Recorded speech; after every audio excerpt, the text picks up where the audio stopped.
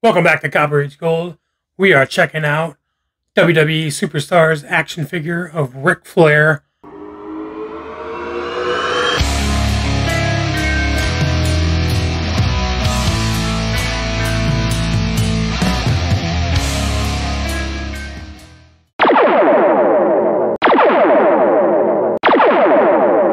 Make sure you go to Entertainment Earth for all of your action figure and collectible needs. Use code COPPER to save yourself 10% off all in-stock items and get free shipping on orders $79 or more.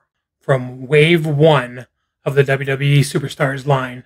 I picked this up at Ollie's. Good stuff, cheap, really cheap for only $3.99. I couldn't pass it up. I had to grab it. Let's check this thing out. So this Ric Flair figure comes with a microphone, an entrance robe, and I believe some extra hands and a set of sunglasses, which you can put on your Ric Flair figure if you choose. Pretty cool packaging. I really like this. I think it looks really well. Pretty good likeness of Ric Flair from the 80s, although he was never this muscular, but it's made to be cartoonish, which that's fine. That's cool.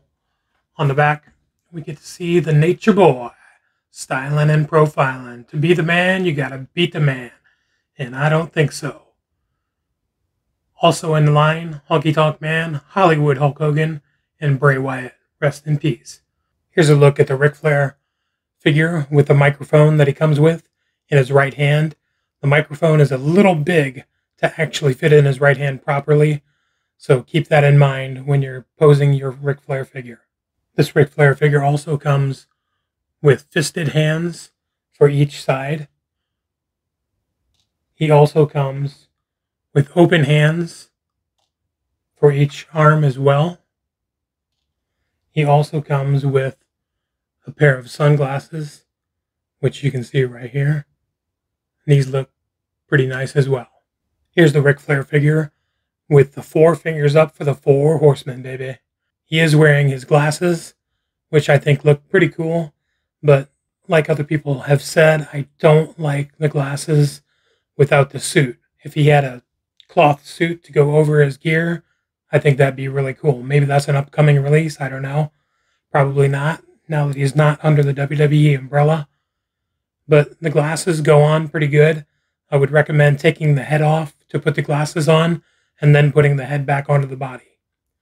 The entrance robe is pretty thin, so be careful when you're playing with the robe.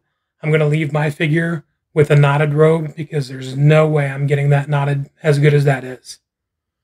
Pretty cool action figure, especially for $4 at Ollie's. I highly recommend finding this at Ollie's if you're a Ric Flair fan. Pretty cool in my opinion. Woo!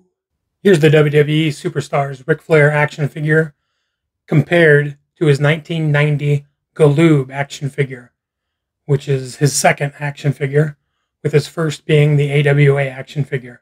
So the only thing I wish they would have done differently with this Ric Flair action figure would have been to give him an alternate head with him doing his classic woo. That would have been cool. And add the WCW championship. Every Ric Flair figure should come with that title belt.